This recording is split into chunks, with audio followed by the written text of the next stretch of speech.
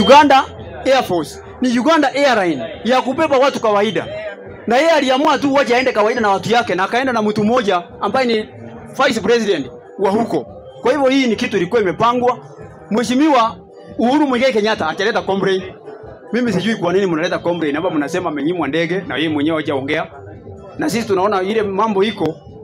Kuna mahali Mr. Speaker, kuna mahali dakika yangu moja ningeongea kitu kingine iko na shida kidogo.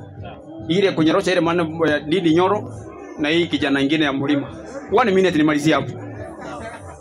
Mimi nasema mambo ya Didi Nyoro na kijana anaitwa Maina Njenga. Ile ni game imechorwa na Mheshimiwa William Ruto. Didi Nyoro anatoka wapi? Anatoka Kiaru. Hapo ndio kuna ile kitu inaitwa deep state mahali iko. Matajiri wote ya Kenya wanakaanga hapo. Sasa ameona Chimi Wanjigi amekuja kaungana na Raila. Sasa na yeye lazima atafute achukue Didi Nyoro mwambie kuja uingie hapo kwa Azimio usikie Chimi Wanjigi anataka kutoa pesa tena ya kuleta maandamano hapo. Sasa nani ametumu hapo? Didi Nyoro amekuja kurekebisha maneno hapo. Gachagua hakuna mahali anaenda mpaka 2027 ndiye deputy president. Gachagua amefanya kazi na Moi, amefanya kazi na Kibaki, amefanya kazi na Uhuru. Sasa yeye anafanya na nani? Mtakuja kumtoa lini? Mtu mwenye amefanya na hizo serikali zote hako hapo ndani. Kwani mnataka kusema kuwa nyinyi mko na ujanja sana kuliko Mheshimiwa Rigathi Gachagua? Rigathi Gachagua ni chuma ya samani na ni mtu anaelewa ile kitu inafanyika hapo ndani ya serikali. Alisema yeye ndiye anaelewa mambo ya deep state. Nyinyi hakuna kitu mnajua kuhusu deep state na alisema hivyo. Sijana mumeona Moses Kuria ameenda mpaka kwa Raila Odinga nyumbani. Kuna kitu Ruto anatengeneza nyinyi hamuoni. Mbona Kuria ameenda mpaka huko akakaribishwa kwa Jaramogi Oginga Odinga na akaambiwa hata leo uendi utarara hapo. Hii ni game imechorwa na hii serikali iko. Lazima tutoe watu wetu waingie kwa upinzani, watuletee ile maneno iko kwa upinzani. Iko namna hiyo. Hakuna information, mimi naomba tafadhali sababu saa hii muda yangu imepimwa. Mambo ya kusumbua mimi na maswali hiyo mtawacha. Sababu tumekuja kuongea mambo ya serikali hapo. Tukubaliane na tuongee kitu moja. Siko namna hiyo. So ile kitu iko, nyinyi mnakuja na propaganda mnasema mara hii serikali iko. Ile kitu iko. Serikali mkijaribu, upinzani kijaribu kupinga serikali na serikali tutumia watu yetu kuingia kwa upinzani kumaliza hiyo upinzani. Sababu tumeona hiyo biashara hii. Oda tafadhali. Yes. Wangapi wako na maswali? Muinue mikono. Uliza maswali yote. Ngoja Junior, wenye wameinua mikono nataka mbao tununue beti. Ndio hiyo sasa. Correction inakuja na mbao.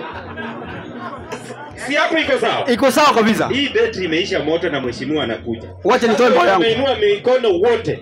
Mbao tununue beti. Wacha nichukue hiyo pesa. Toa haraka. Steve ako wapi? Steve ako wapi? Sasa mbao inakaa kama hii. Hawaoni mbao inakaa aje? Waoneshe. Inakaa hivi. Watu mkono wote wakupe mbao. Watoe mbao. Yes. Angalia vile mnanipatia air time sasa. Nafikiri kwa heshima kubwa kama bungeni Mr. Speaker, ingelikuwa vyema hata kama member mmoja anatoa shilingi 5 ama 10, beti ziende mara moja Mr. Speaker. Usidhulumu wale wabunge ambao wameinua mkono juu. Sema tu ndio watoe peke yao. Sio hivyo, wanainua sana. Lazima watoe kitu. Tunaona kama unaanza kuendeza hii kikao kwa mapendeleo. The Deputy Speaker, when you are reading the motions, wakati ulikuwa tunachagua motions, ulisema ya kwamba hatuwezi kujadili kitu ambayo iko nje ya the motion that we are discussing right now. Now that we are moving from the motion that we have already passed and we are bringing it on. If the member was not in the house then, hapo ingepitwa hivyo. Imetosha ama bado? Another thing, Mr. Speaker. Kama dakika ni 3, iwe ni 3 kwa kila mtu.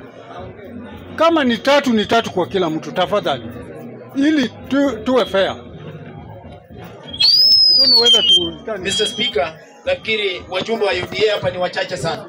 Tungependa tuwapatie muda wao kujielezea. Hii bunge ingekuwa ya kwamba majority pande hii, minority pande hii. Ungeona Mr. Speaker tofauti mahali penyiko. Hao watu wa serikali tungependa tuwapatie muda watuambie vile serikali inaendeshwa vile inaendeshwa. Na honorable member Mr. Junior, Mr. Speaker, sasa kwa heshima kubwa alikuwa kwa standing order vizuri sana. Akasema ya kwamba wanajaribu kutuma honorable members kwa chama chetu cha Azimio ama chama chenu cha Azimio kuleta information. Ako standing order kamili kabisa Mr. Speaker. Hakuna agenda nje ya motion. Ameenda nje ya motion. Mr. Speaker, right now the motion on the floor was the issue of Uhuru Kenyatta taking the flight from Entebbe to DRC. It was not about the Mount Kenya again. Now that the issue of Mount Kenya coming in here, it doesn't make sense. Hapo sawa, tumemaliza hiyo biashara. Unajua wabunge inafaa tukubali kitu moja. Hao watu wa serikali ni watu wachache sana. Ndio maana wanaongezea dakamo. Watu wa Azimio ni wengi. Ngoja kwanza Hamisi. Hao watu ni wachache. Okay, wacha tufanye hivi. Tuelewane kitu moja.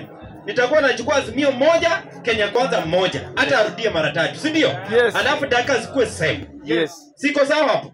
Hamisi hapo tuko sawa ama tena unapiga?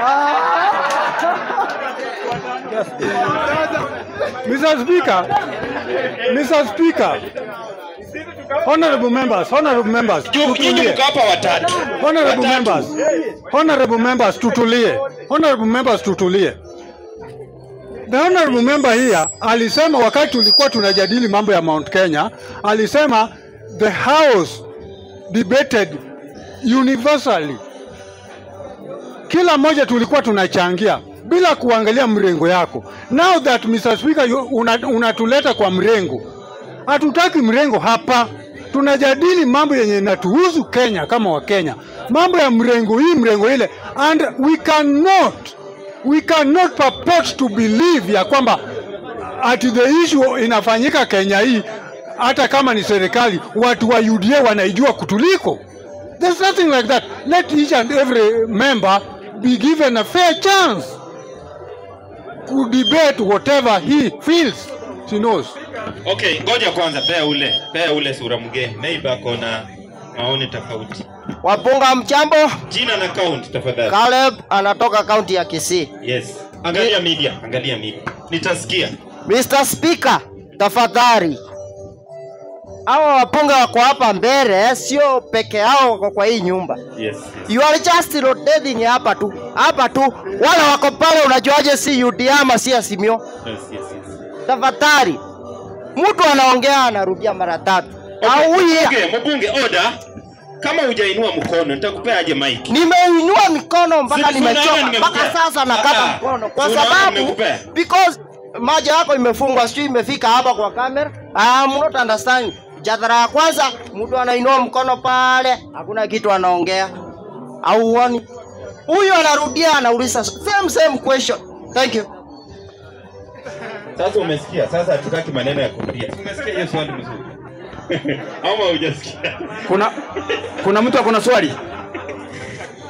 Kama kuna mtu akona swali, leta maswali yenu hapa. Hatujamaliza. Mr. Speaker, with all the due respect, I'm objecting the issue of ati junior and na muda wake.